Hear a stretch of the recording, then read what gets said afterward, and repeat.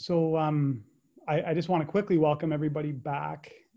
Thank you for joining this conversation, and especially I want to welcome partners that this might be your first session of the day that you're signing into. I'm really looking forward to this conversation with Naomi. I think at the end we should have some time for question and answer. So feel free to use the chat function at the bottom and put questions in there. That's probably the cleanest way to do it. Or we can, I mean, I guess it's work to just have people chime in as well. So whatever you're most comfortable with, we can say. We'll go about it that way.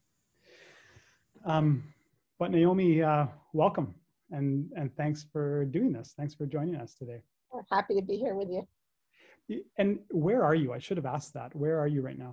Well, I'm on my porch of my house, my front porch of my house. This is where I take all POW board meetings, and I live in Carlisle, Massachusetts, which is a sort of leafy exurb about 20 miles west of Boston.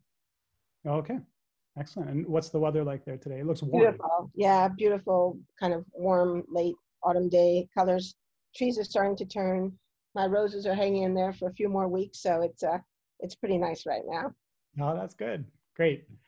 Well, again, thanks for doing this. I know that your schedule is completely bonkers, and I do appreciate you taking the time to do this.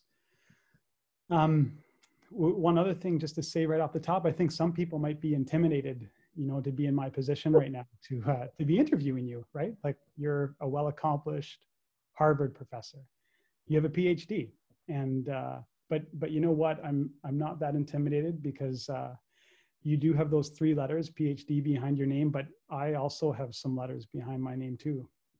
And you have 3, and I actually have 4. Mine are G, T, and F. And if you don't know what that is, it stands for grade 12, no French. So I feel like I'm in an elite category with you here, Naomi, academically. So Naomi, you're no stranger to POW. You've been involved with POW US almost from the start, like since 2009, you've been a board member.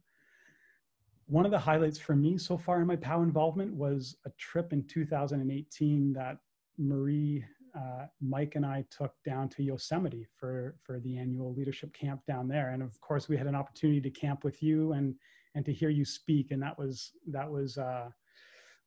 totally inspiring for us. So we're really excited to kind of share some of that energy with the Canadian folks. And maybe you could talk to us a bit about your connection to POW and how you got connected and why you chose Protect Our Winters. Because from my perspective, as someone that is kind of charged with trying to find board members in Canada,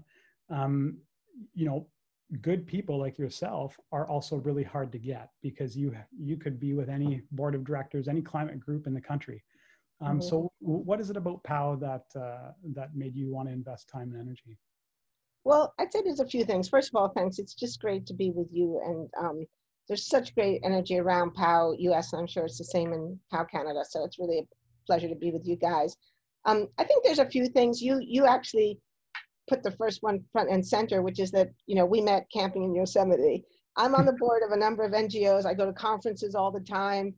I've met the Pope. I get to go to a lot of pretty cool places. I have a pretty good life. But this is the only group I know that has a conference camping out. and that summit was a great summit, because we do real work. We work hard, but we also play hard, and we go to beautiful places, because that's what this is all about. This is about protecting the beautiful places that we cherish. And that really sums up why I got involved with POW in the first place, and why I continue to be committed to this organization. Because as we all know, climate change is a bad news story. And there's a lot of gloom and doom around the destruction, the devastation, the loss. And it's a hard thing to talk about. And it can be a hard thing to work on, because it can be demoralizing. And because a lot of times people don't want to hear it. Our friends and families, they say enough with the gloom and doom. And they, no one likes bad news. So, but when I first met Auden Schendler and then Jeremy Jones and some of the other POW folks, I thought the brilliant thing that they had come up with was the idea of turning that on its head. And rather than making a gloom and doom story, making a story about fighting to protect the things we love, fighting to protect the places we cherish, places of stunning natural beauty, and fighting to protect our fun. because snowing, snow, skiing, snowboarding, rock climbing, trail running, fishing, being outdoors, these are the things that make us happy. These are the things that make life good. So we're fighting to protect something really good. And the more we can put that positive message front and center, the more I think we can reach a lot of people who maybe we otherwise wouldn't have been able to reach. And then the third thing is the fighting piece. You said I could probably be on any board I wanted, but actually, one of the things I've learned about a lot of environmental groups, a lot of people in general, a lot of people are afraid of conflict. They're afraid of the fight. They're afraid of things that are hard. And this is hard. This is tough. And what I love about athletes, what I love about rock climbers and POW in general, we don't shy away because something's hard. In fact, it's kind of the opposite, right? When the going gets tough, we dig in, right? And I'd always been interested in winter sports and athletics. I've done a lot of hiking and backpacking. I've done a little bit of rock climbing. I was a skier, but POW made me up my game, both in terms of my physical activities and my politics, because this is about the fight. It's about digging in, or as Auden Chandler likes to say, this is full conditions. And any of us who've skied in a blizzard know that it's tough, but it's also like crazy exciting, right? And so there is a way in which POW can be crazy exciting because we really dig in and we're not afraid of the fight. Yeah. Yeah, no, you're totally right. And we're inspired by that up here. Like, we're inspired by the energy that you guys are putting into it in the States, and a big chunk of that motivates us. So just really quickly to highlight this, you alluded to it. You talked in the past tense as being a skier. Do you still? Oh yeah, no, I still ski. No, okay. I ski more now than I used to. I mean, I'd always skied kind of a bit, but I've really upped my game since getting to know, the POW folks. And sometimes now when I'm out skiing something that looks a little hard, I think, like I had the honor of skiing with Caroline Gleich last winter, and I've now got to rock climb with Conrad Anker. And I was trying to explain to some of my friends what it was to rock climb with Conrad Anker. And I said, well, imagine taking a golf lesson from Tiger Woods. So to be able to be with these amazing people and think, yeah, well, I can up my game, I can do a little more here. Right? For sure. Oh, good. I mentioned that we take a lot of energy here in Canada from the work that you guys are doing down there in the States. And before we get too far into this, I think it's also important to acknowledge the fact that Canada and the US are very differently politically, economically, and socially.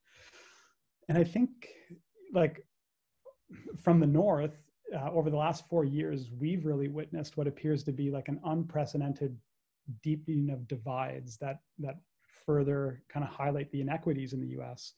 And don't get me wrong at all. We have our own fair share of laundry that needs to be addressed here. But it's really astounding for me to look and see the pace that these divides have deepened.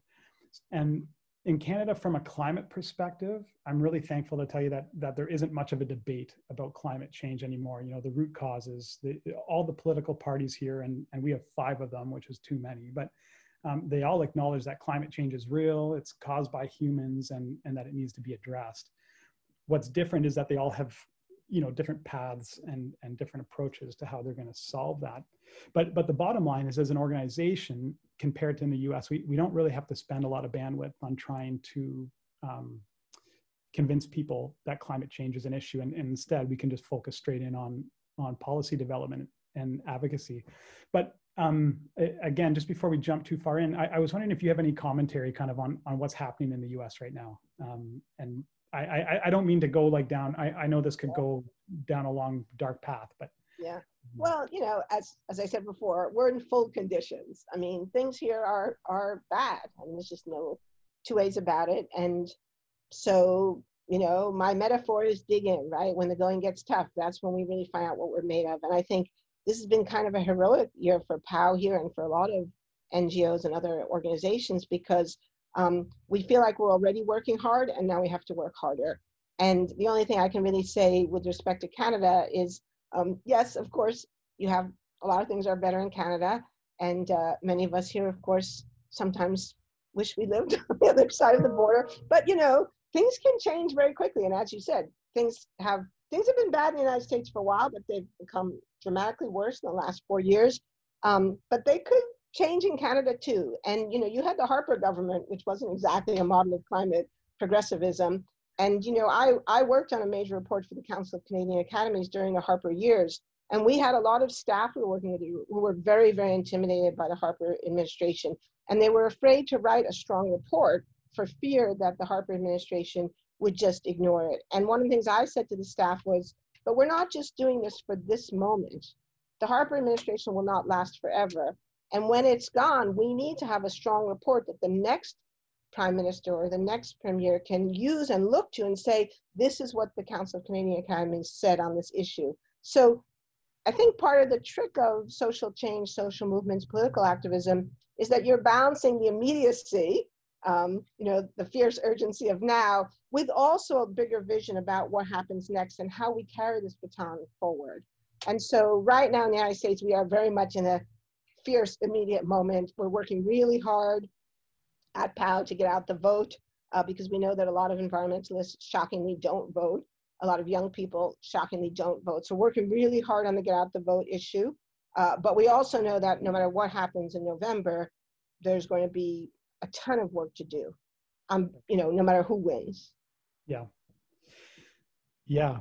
Well, it's a very different world right now, as you said, even from 4 years ago, but even just 6 or 7 months ago, pre-pandemic. And I think, it really does seem like a lifetime ago, but it was just 7 months ago. And climate seemed to be on the lips of every thinking person on the planet. Here in Canada, we had 500,000 people marching in the streets of Montreal with Greta when she came. And we had a federal election 1 month after that for the first time in history, climate was the top concern. It was front and center. But the recent events with the pandemic seem to have really kind of swept it all away from our attention. Is that something that worries you, that keeps you up at night and that you're kind of grappling with? Well, a lot of things keep me up at night, but I wouldn't say it's that especially. I mean, there are always things that compete for our attention, and often rightly so. I mean, climate change is a profound issue, but of course it's not the only issue that we have to address. But I think, the potentially optimistic way of viewing this is that COVID-19 has reminded us of a number of things which are also relevant to climate change. And the most obvious is that we're all in this together. The idea that we could somehow avoid contagion in the United States by just, say, shutting off travel from China, well, it turned out the early cases didn't come from China, they came from Europe. So, and we're seeing now there were people in North and South Dakota who thought, well, we don't need to shut down because, we're not crowded like New York. Well, guess what? COVID-19 is now raging through North and South Dakota. So this is a reminder that, what happens in one place affects people in another place. And of course, climate change isn't the ultimate example of that too. You may feel that what you do doesn't affect people in another state or another country or another province, but of course it does. And this is why these are challenging problems, because we do have to work together. We have to find a way to work together and address what is a very big problem, both by doing what we can do individually and also through large-scale structural change. So in that sense, COVID-19 could be viewed as a kind of dress rehearsal for climate change. And I think we can make the case that both of these problems are urgent, they need our attention, and the kinds of solutions we need, though, it's not either or, it's both and, because building the institutions that will give us resiliency for climate change will also give us resiliency in the face of pandemics. Absolutely, I completely agree with you. But like just in the last while here, I was reading, and there's been, this kind of changes by the week, but some of the data that's coming out, it really looks like it appears right now that the decline in emissions that we've seen throughout this pandemic, isn't really that much more than the fall that we need to see every year for the next several years to meet some of these targets under the Paris Climate Agreement. And obviously we can talk and speculate about if these are how long this reduction will actually be noticed. but the sense that we've witnessed that from this pandemic, this decline in emissions, and something that's relatively close to what we need on an annual basis, is that something that gives you hope, or does that actually, in the context of what we've been through, does that make it actually feel more daunting? Yeah, I think it makes it feel more daunting because, but again, there's a positive way to spin that. So it's very daunting because, we've had this terrific problem here in the United States. More than 200,000 people have died, more than 1 million cases. Our economy is a mess. We have the highest levels of unemployment since the Great Depression. So, and we've only cut emissions 5%. Right? So that's not a good news story. I know there were a lot of people who wanted to be excited and wanted to find a good news story in the emissions reductions, but what it's telling us that even with huge sacrifice and even with huge damage to the economy, we've only cut the emissions 5%. And we can't afford to sustain this kind of damage, both to the economy and to the public at large, every year for the next 50 years. That's not something we can even imagine. So it tells us that the change has to be structural. It's not enough. I mean, this is the proof positive. I mean, I get asked all the time about, the personal responsibility versus the structural change. And of course, it's not either or. We need to do both. And there are lots of good reasons for taking on personal responsibility, even if it's just a small piece of the puzzle. But it tells us that the big picture is about structural change, because we don't want to say to people, you have to give up your life to fix climate change. No, what we want to say is you can travel, you can visit your family, you can see your friends, but you have to do it in a different way. And it's got to be in a green economy dependent primarily on renewable energy. And that's not something I can do by myself. I often like to say to people, I can change my light bulbs, but I can't change my electricity grid. For that, I have to become organized with other activists to pressure the state government, to pressure the public utilities, to pressure the federal government to implement the policies that will enable the transition away from fossil fuels and towards renewable energy. And one of the most clearest examples of that has to do with fossil fuel subsidies. So globally, fossil fuel subsidies continued to a tune of about $600 billion every year. This is ridiculous. It's preposterous. And every single country in the world that is a fossil fuel producing country, whether it's the United States, Canada, Australia, Saudi Arabia, Kuwait, all have subsidies, both producer and consumer subsidies. This is crazy. So we need to organize to change that. And we need to insist that our governments phase out fossil fuel subsidies so that renewables can compete on a level playing field. Because we know now that if we just do that, renewables will win. It's not the case that we have to somehow subsidize renewables. We have to stop loading the dice in favor of fossil fuels. And that is something we can do, but we're not going to do it alone. We're only going to do it if we organize and become a political force. Yeah, so that actually ties perfectly, Naomi, into what we were talking about earlier today, but is the idea of collective action, and that really is at the root of what POW is about. And we looked a little bit at the power of sending an email to an MP during a campaign, and what that can possibly mean in a successful campaign compared to what you'd have to do in your individual life to have the same impact. And a lot of this is based on information. Like, we need anybody within this phone call, they want to know a certain amount of baseline information before they feel comfortable in using their voice that way, because especially for an athlete, there's a lot of exposure potentially as someone that relies on having to travel and so on. So again, one of the things that we're trying to do today in today's session is to really equip ambassadors and our partners, for that matter, with the information that they need to really feel confident to jump into the POW movement and to use their voice in a meaningful way. But I think the operative word in that statement is information. If you're a pro skier or a snowboarder and you're standing on top of a mountain that you're about to go down, obviously the more information you have, the better, like the aspect, the pitch, and the snowpack. But there's some groups that are out there that are trying to work really hard to give the impression that the information of the science on climate change is inconclusive, that it's just not, it's it's inaccurate.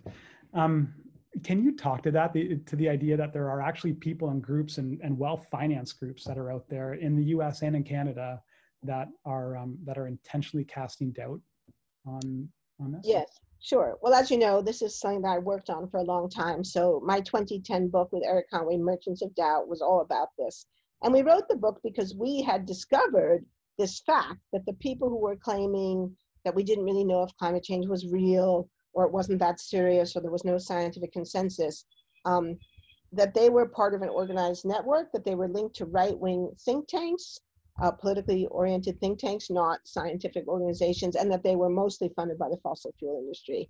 And so when we discovered that in our research, we felt that that was an important story to tell because, well, it's important for a number of reasons. I mean, the obvious one is that if people are confused about the science, they're less likely to act. And we have lots of evidence to show that this is the case, and it makes sense, right? If I don't really know if climate change is real, then why would I spend a lot of time and effort trying to fight it? Or why would I change the way I live? You know, why would I give up something that I like, perhaps, for a problem that might not be real? And in fact, that was one of the big campaigns that the coal industry in the United States ran back in the 1990s. Why would you spend money fixing a problem that might not be real anyway, right? So they're very clever, they're very organized, and very well funded. The good news, what we found through our work, was that when we could explain that to people and say, this is not a scientific debate, this is a disinformation campaign. And it's paid for by the fossil fuel industry, and it's run by the same people who told you that smoking was fine. Because that was the other big discovery we made in our work, that the people who were denying climate change, many of them were the same people who had worked with the tobacco industry to deny the harms of smoking. And it turned out they had a whole history of denying scientific evidence on a whole set of different issues: climate change, acid rain, the ozone hole. So why would you believe people like that? Why would you believe someone who told you that Luckies make you healthy? This is a con job. And we found that that was a very powerful message, because here's the thing: no one wants to be conned. No one wants to be a sucker. No one wants to be at the losing end of a con. And so we found that exposing it for what it was really shifts it for a lot of people. And so this is why I encourage athletes to try to, I mean, of course you should read my book, but if you don't want to read the book, you can watch the movie. So, you know, to learn at least a little bit about this, because you will find if you go out into public, you've probably found this already, there will be someone in the audience who will say, well, how do we know this isn't just natural variability? Or how do we know that it isn't just, you know, volcanoes? And there are people in Canada actively promoting these disinformation claims.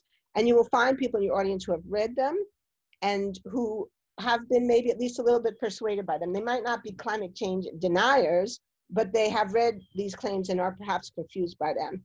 And if you try to say, oh, that's wrong, and let me explain the science, it doesn't actually solve the problem, because the person can still be left with doubt. Well, you say the science is clear, but my neighbor Joe says that it's not.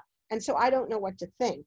But if you say, well, that's actually disinformation paid for by the fossil fuel industry, that puts it in a whole different light. And we found it's very powerful to tell this story and really help shift the narrative into the space of, wow, that pisses me off. I don't want someone telling me a pile of lies, and I'm not going to listen any longer to something that I know are lies. Yeah. So I mean, I can talk for myself from experience that at several POW events that we had, especially early on when we were doing some cross-country trips and conversations, that there were people in the audience that I would be very surprised if they weren't actually planted there. You know, if they weren't there, especially when we were in Western Canada, like in Alberta, it really felt like that was the case, and they gave some of our athletes a hard time. So it's incredible to hear that that's still the case. And for POW athletes and partners, if you haven't read Naomi's book, or if you want to watch the movie, I totally recommend that you do that. It's very powerful.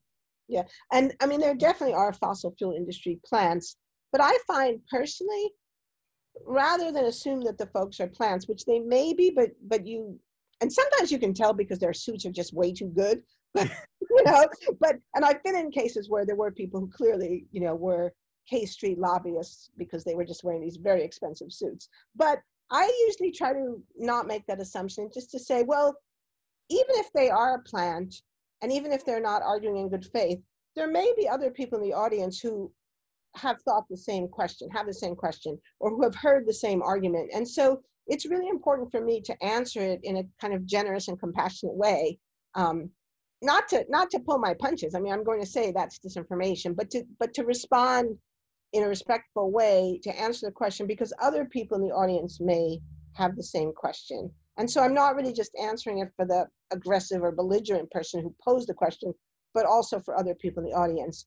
If they do also raise a scientific question, I will try to answer it. So, I mean, I don't get this as much as I used to, but used to get the volcano one all the time. How do we know it's not volcanoes? And that was a simple one. And I would just say, well, we know because actually the dust from volcanoes makes the world cooler, not hotter. Simple answer. But let me go on and explain to you a more important thing is that that claim is disinformation. So you can do both, and you can answer the scientific question, and then you can also go on there to expose this for what it is. And if people are not clear about the science, this has been a hard thing for us because frankly, so much of the scientific information is available in formats that are really, really difficult to get through. I mean, the IPCC is kind of hopeless for an ordinary person. It's practically hopeless even like for me, for those of us with PhDs.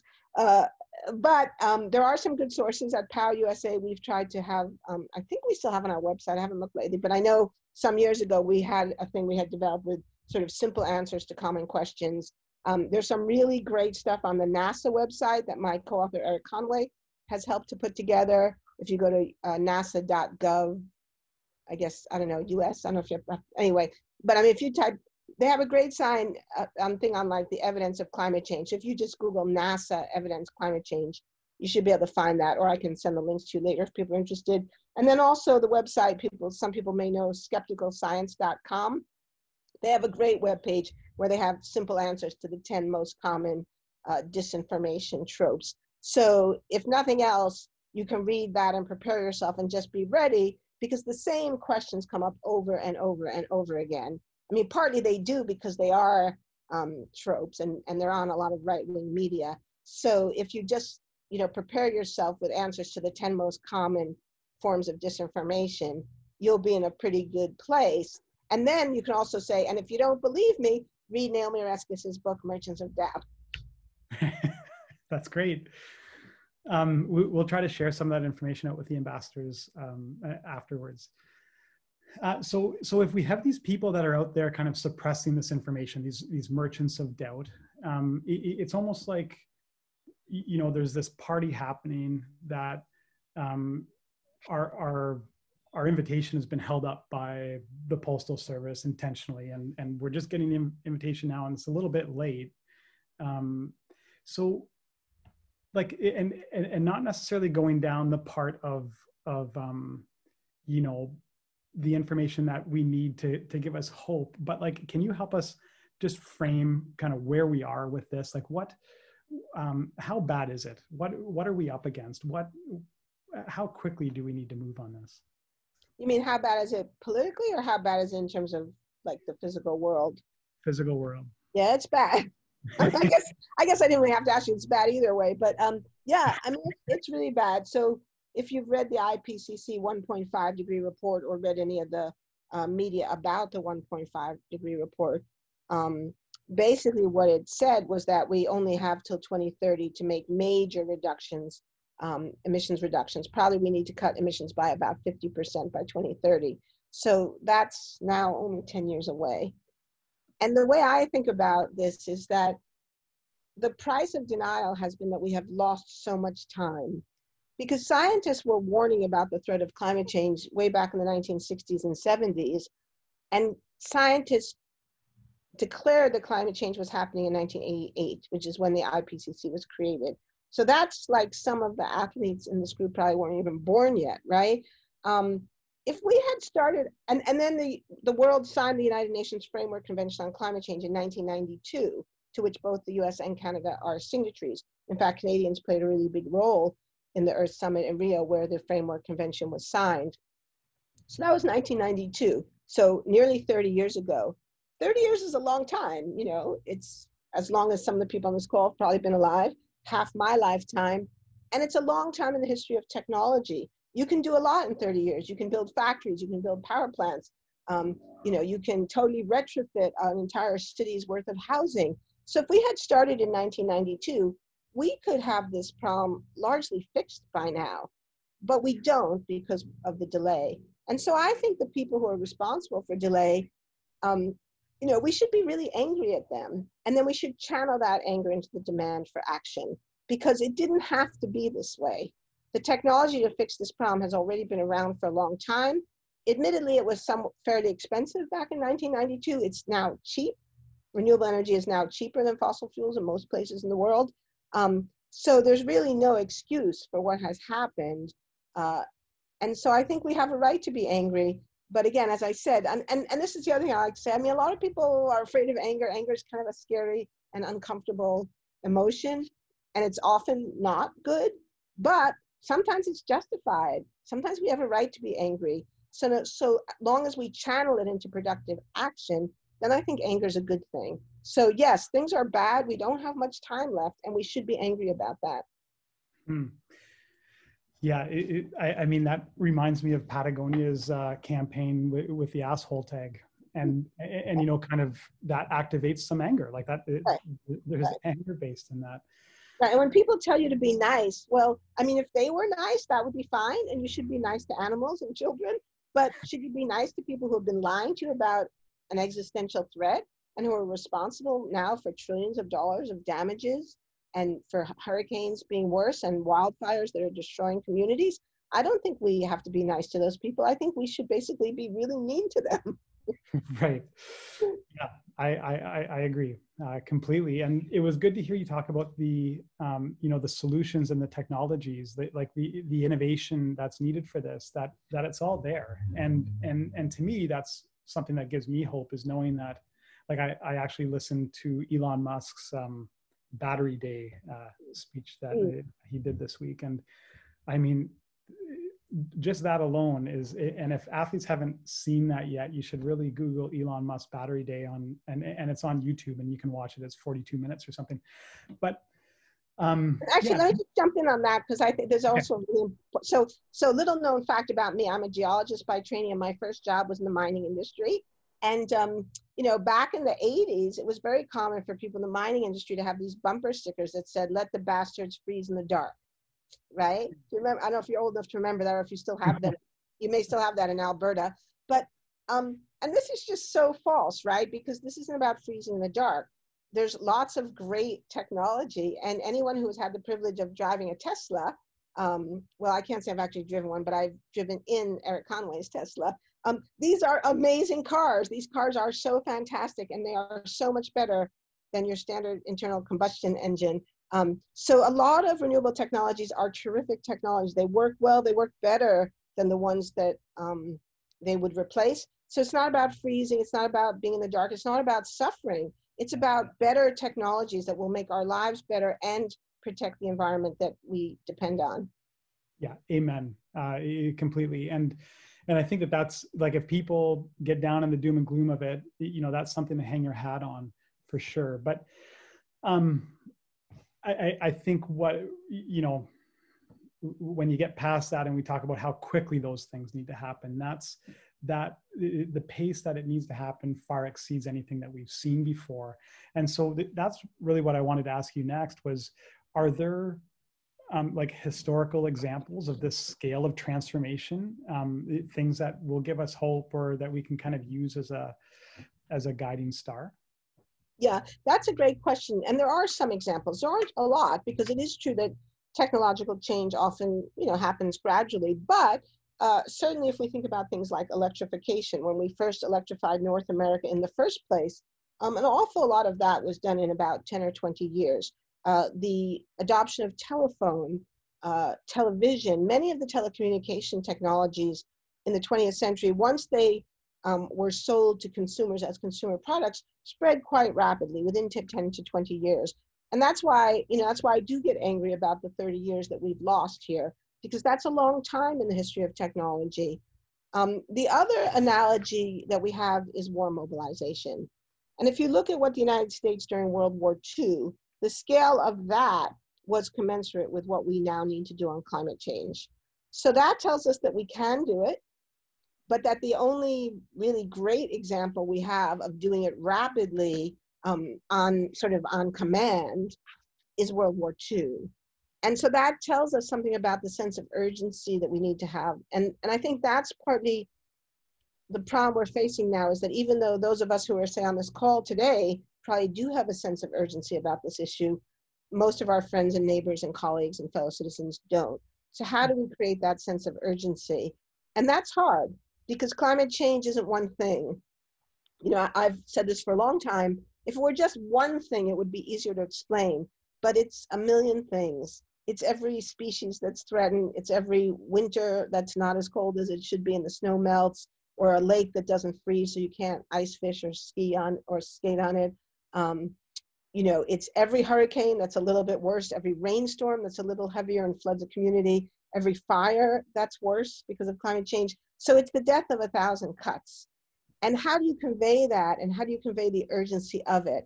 And this is where then we get stuck in that gloom and doom thing. And this, I think, is part of the challenge of being an ambassador, is to find a way to convey the urgency without just depressing your audience. So for example, one thing that was in the news just this week has to do with what's happening in Greenland and the massive amount of ice loss that is taking. I can remember 20 years ago reading about Greenland, in which scientists were worried about, I'm gonna just move my computer here slightly so I can talk with my hands. So it's always been the case that in the summer in Greenland, the ice melts around the edges, a bit on the East Coast and a bit on the West Coast. And more than 20 years ago, scientists started noticing that the ice melt was moving inward, so that the area away from the coast that was melting was getting bigger. And so the risk was that eventually, if we didn't stop this, it would come together, and the melt in the summer would reach the middle, and then the whole thing would be destabilized. 20 years ago, people thought that was a threat, but they didn't know how serious a threat. They didn't know how worried they should be. Just this week in the news, we now have evidence that the summer ice melt is so great that that threat is almost certainly going to happen.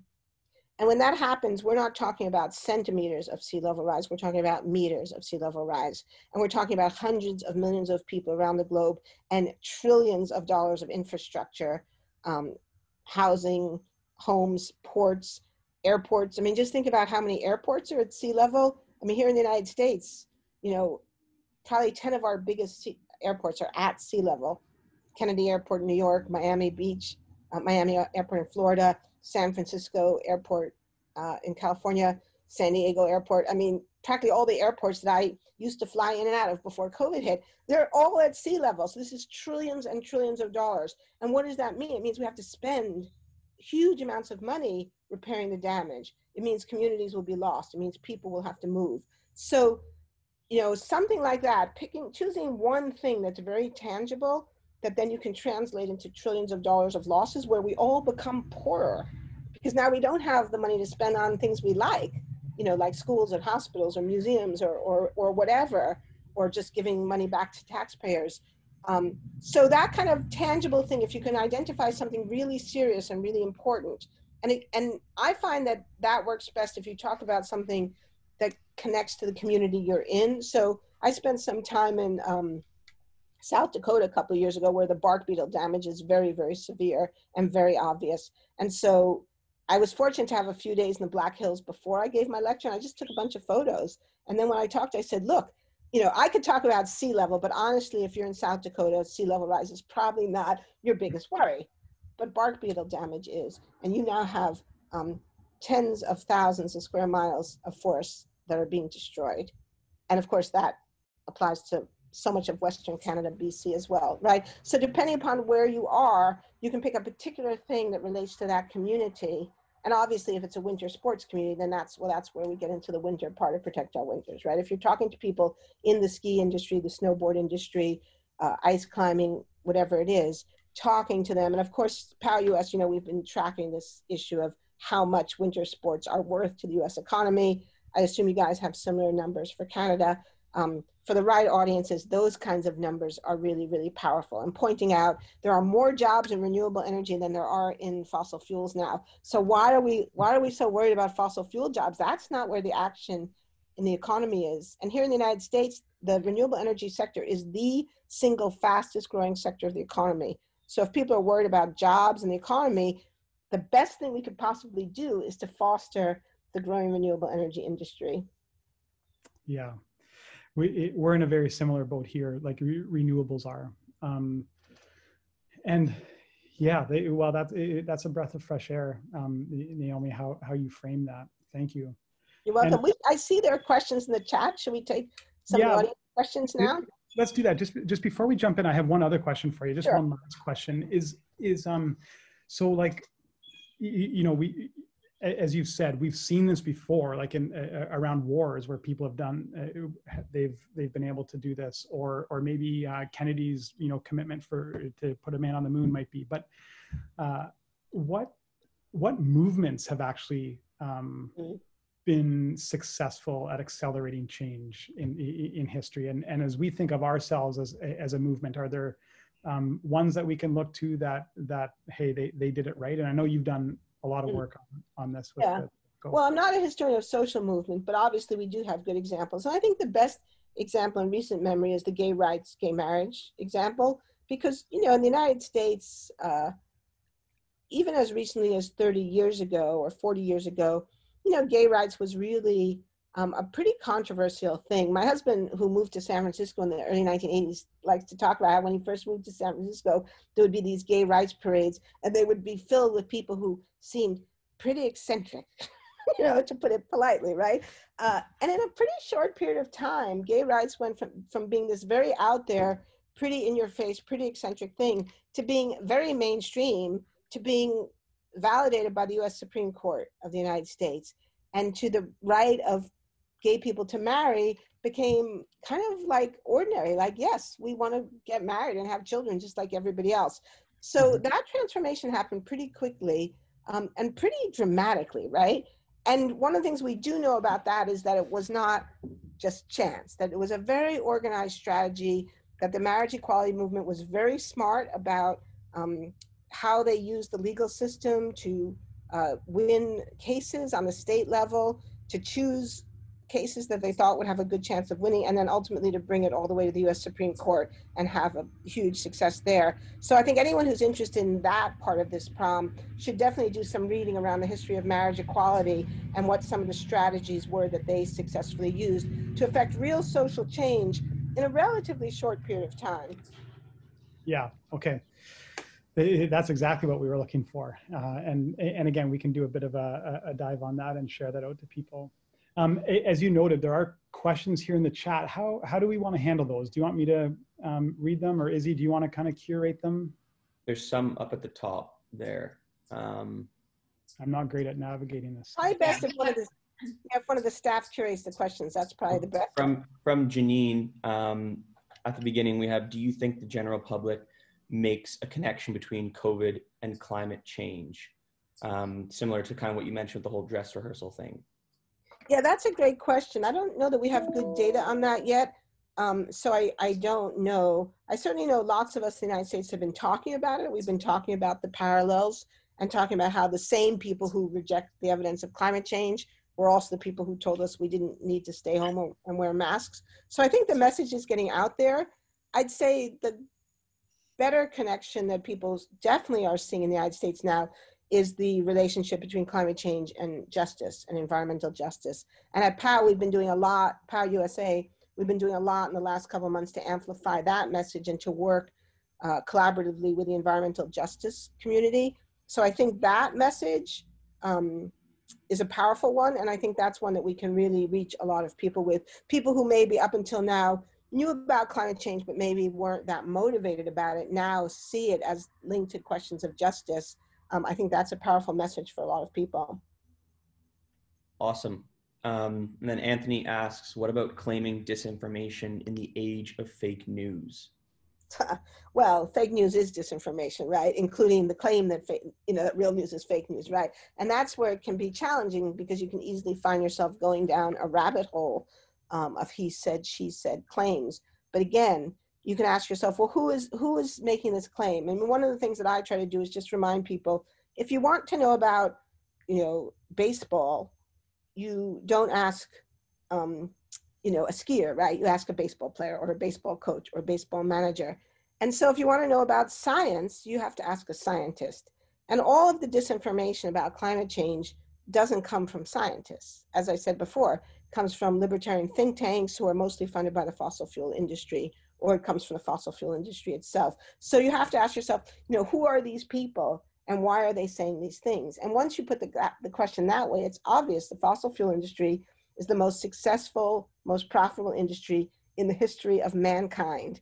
They've got a good thing going and they don't want to lose it. And they've shown us now that they will go to very extreme lengths to defend their profits, even if it means that people are killed. And that's a sad thing to have to come to grips with. It's kind of shocking to think that people could be so venal as to not care that people are being killed by their products. But of course, that's what the tobacco industry did too. So it maybe isn't surprising that it's the same people who defended tobacco who we often find now defending fossil fuels. Great. And then just two more questions from Max Young. Naomi, do you think climate change denial has been the primary driver of anti-science / anti-academic sentiment in the US? Oh, that's a great question. I think it's complicated. I don't think it's just one thing. So I wouldn't say climate denial is the only thing. If you try to look at the broader picture, we do have some good data on this. The American Academy of Arts and Sciences did a very good report on this last year. Pew Foundation has done a lot of good work tracking Americans' attitudes towards science. And what we see is that the vast majority of the American people still do trust science about most things and still believe that science broadly makes our lives better. So there's not actually a general crisis of trust in science. And that's important to remember because, again, we can't fix a problem if we misdiagnose it. So we should not diagnose this as a general crisis of trust in science. It's not what it is. But we do have particular areas where people are resistant to scientific claims. And the three big ones in the United States until this year were climate change, evolutionary biology, and vaccines. And those three are each a little bit different in their own way. So if we look at vaccines, that's the least politicized one because we don't have an organized vaccine denial movement funded by industry, because in this case, industry is on the side of vaccines. So what we have instead is a kind of looser coalition of families, celebrities, a range of different people who are upset about vaccination for one reason or another, but who can also be reached in certain kinds of ways. And the remedies are different depending upon what the problem is. There's a great book called The Panic Virus by Seth Mnookin. If anyone's interested in that, they might want to read that. Evolutionary biology is quite different. That's about evangelical Christians thinking that evolutionary biology refutes their religion, which frankly it doesn't really, but that's the belief. And then there's climate change denial, which is rooted in conservative defense of free market economics. I mean, that's the short version of it. So each of these is a little bit different. What two of the three have in common, evolutionary biology denial and climate change denial, is that it's been aided and abetted by interested parties. So in case of climate change denial, by the fossil fuel industry and the libertarian think tanks and the promoters of laissez-faire economics. And in the case of evolutionary biology, by evangelical Christians who are hostile both to science, but also to certain forms of governance. And in some cases, we see the climate change deniers and the evolutionary biology deniers making common cause.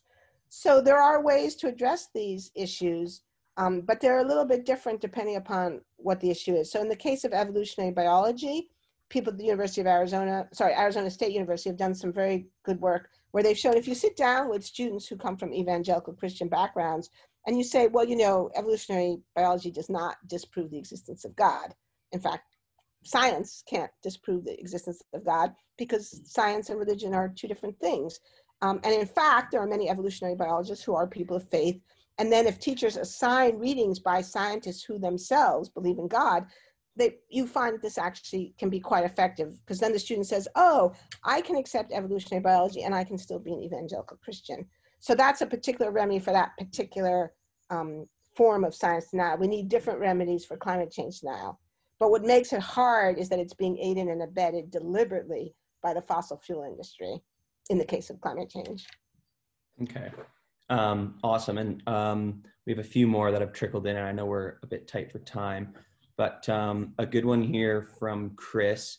How do we effectively battle the financial power of these fossil fuel companies who are able to fund political and disinformation campaigns on, frankly, a greater scale than pro-climate groups? Feels a little David and Goliath at times. Well, it is David and Goliath, but that's a great metaphor, because if you know the story, you know that David wins, right? Because every Goliath has an Achilles heel. And I think that one of the big Achilles heels of the fossil fuel industry is that they're liars, and that we can show that they have systematically lied.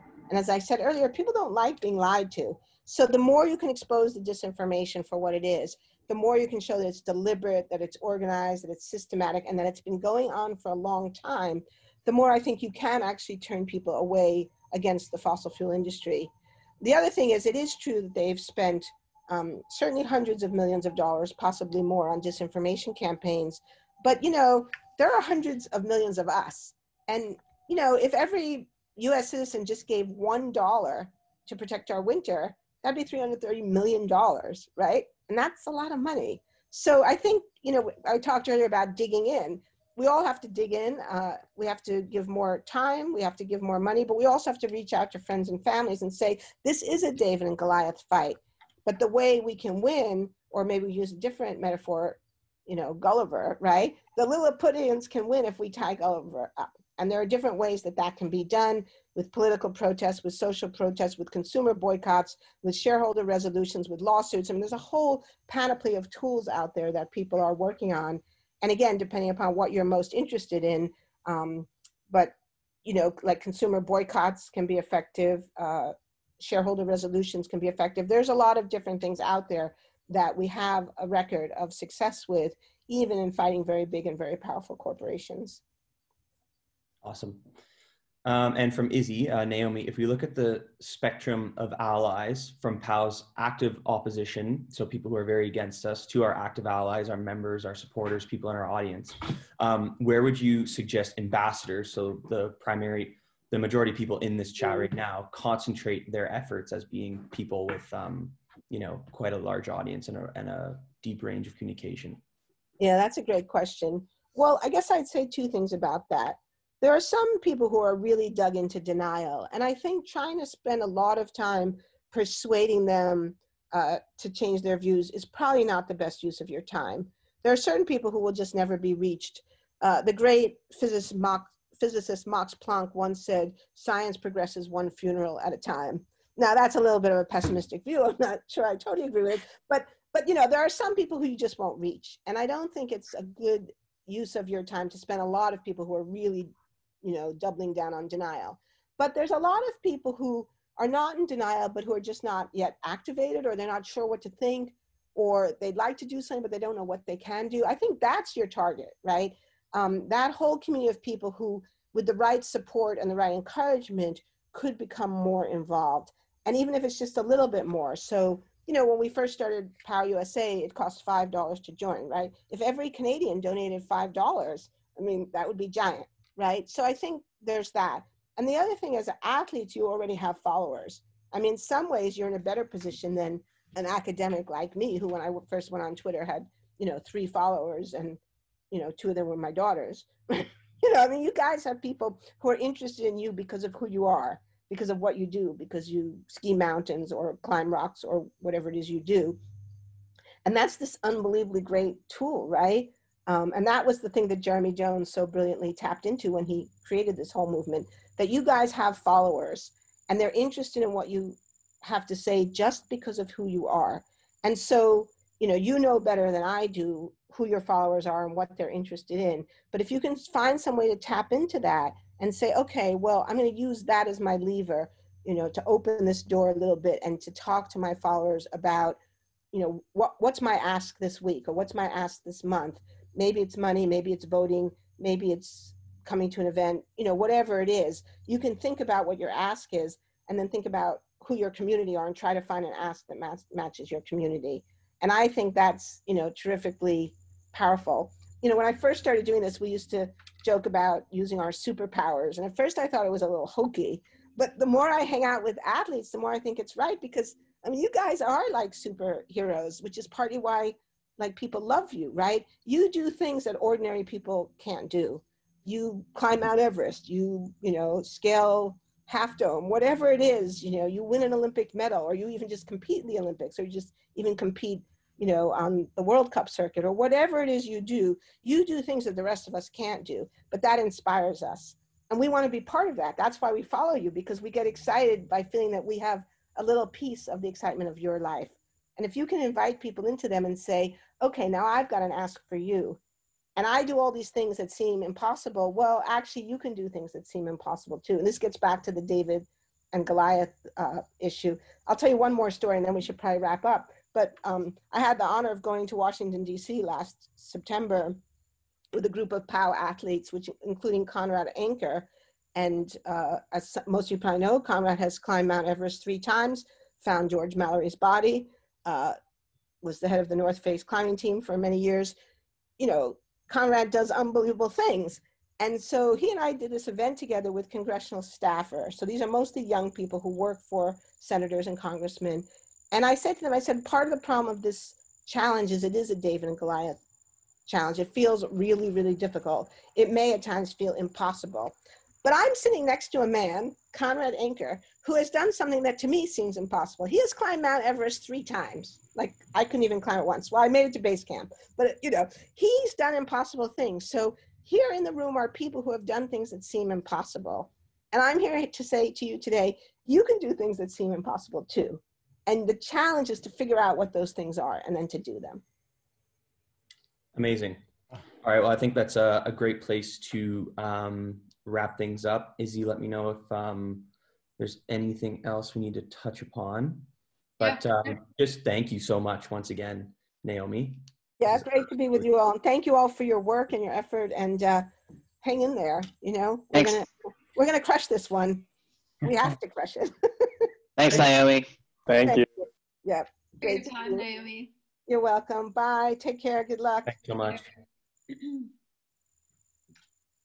Okay, for everyone else, we're going to take a break here. It's lunchtime, get outside time.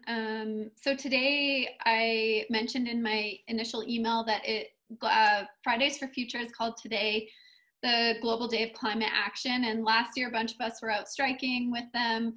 COVID has changed that a bit this year. There are some gatherings happening, but not as many. And we're here today gathering. So this is equally as important.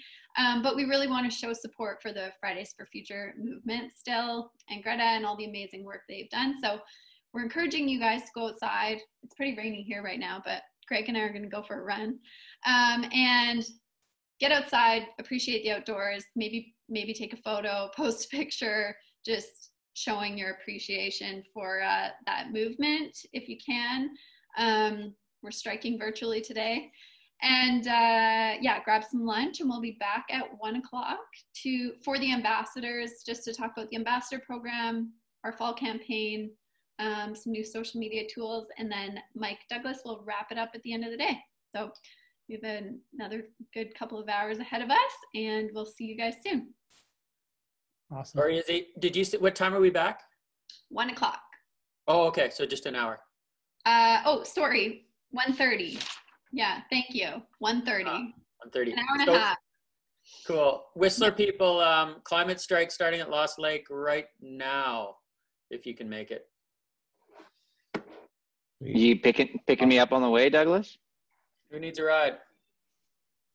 Right up at the lake, Mike? Yeah, I'm not exactly sure where they're starting. I'm guessing by the time we get there that they will be on their way to the village, so we might just have to try and join them. You might want to just park in like the day lots or somewhere around there, and then like pick it up where you can. They're starting at the lake and then walking on the valley trail towards the Muni. It seems like it's a pretty small group right now, but if you can meet them on the trail, it would mean a lot to them, I'm sure. Yeah, same as last year. Cool. I'll meet you guys on the trail. Sweet. Yeah. Cool. We'll see you everyone guys. at 1:30. Pick me up in 5, Douglas? Yeah, I'll pick you up in 5, Stannis. Goodbye.